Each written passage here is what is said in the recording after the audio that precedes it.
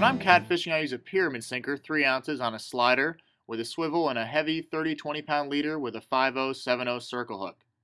I also like to use surf casting rods. I like to get out far into the river sometimes. If I want to go shallower, if the fish are biting shallower, I have that option as well. But the longer rods let you really cast it, and when there's current, those heavy weights are also important.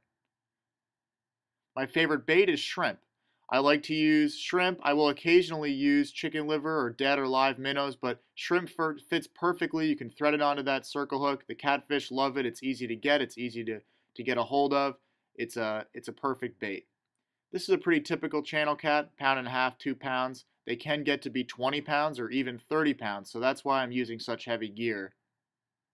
But even these little ones put up a great fight. They're great eating. They're often overlooked by fishermen, but they're one of the best game fish we have, in my opinion.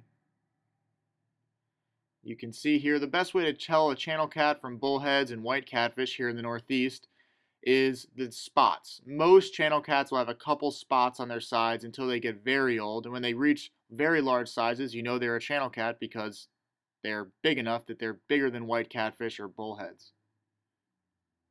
You can see even these smaller catfish, they could get caught on a large circle hook.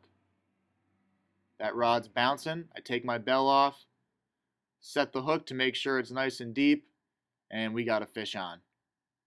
Another pretty good one.